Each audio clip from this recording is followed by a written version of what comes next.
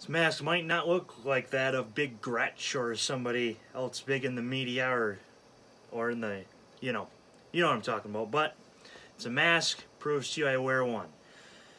Been a minute since I've done the Sports Minute over the air. The NHL is coming back into return to play form. Did a podcast with Stormy Bonatoni from the Vegas Golden Knights. Did a podcast with Jess Blaylock from the Florida Panthers, Fox Sports Florida. Also a shout out to Katie Goss as well. So I've done some NHL stuff beforehand. Also a happy birthday to Jamie Hirsch, NHL Network. Her birthday was yesterday. Big news coming in this Sports Minute. Proof to you that I wear a mask. Sports coming back? Me likey.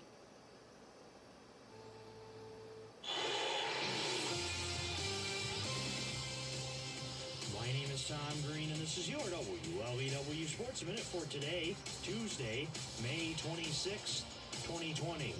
In the NHL, NHL Commissioner Gary Bettman is expected to announce the league's return-to-play format this afternoon.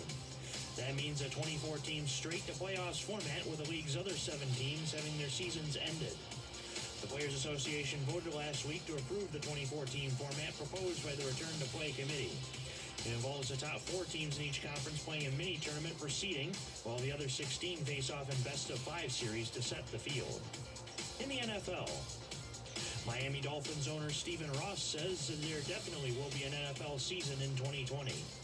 In an interview on CNBC, Ross says the question is whether there will be fans in the stands. The NFL has said it expects to play a full schedule beginning September 10th, but is preparing contingency plans in case the coronavirus pandemic makes venue changes or games without fans necessary.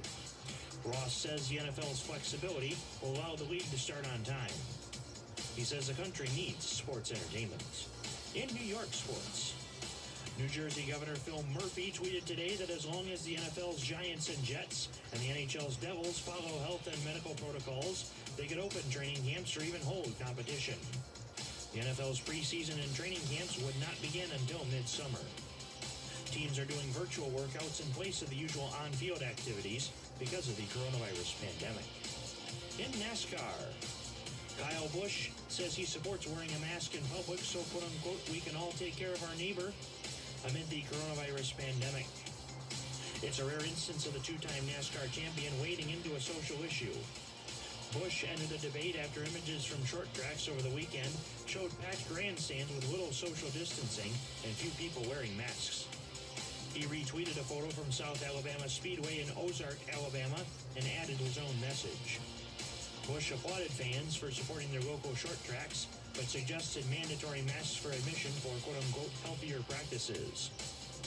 And in college sports, a Pennsylvania man has pleaded guilty to bribing Georgetown University's former tennis coach to get his daughter admitted as a fake athletic recruit.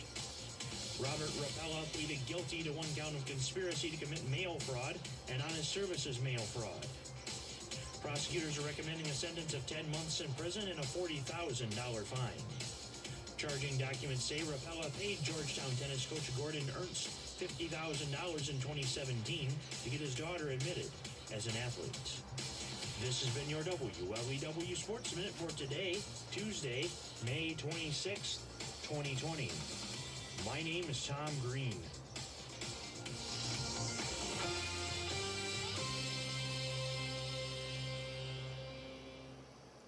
And of course, before we go, because my parents' friends listen to these videos too, and so do my parents, oh, the joy. When I talked about the mail fraud story when I recorded the Sports Minute, yes, I thought about Newman and the hot lights and mail fraud. Have a great night, everybody. Stay safe. Wear a mask. Even if it's not stylish.